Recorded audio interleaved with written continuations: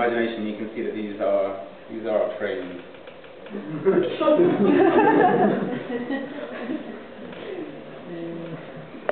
So there's a question. Question for anyone in the audience.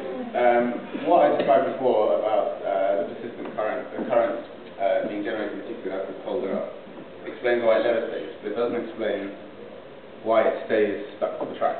So why it doesn't just fly off.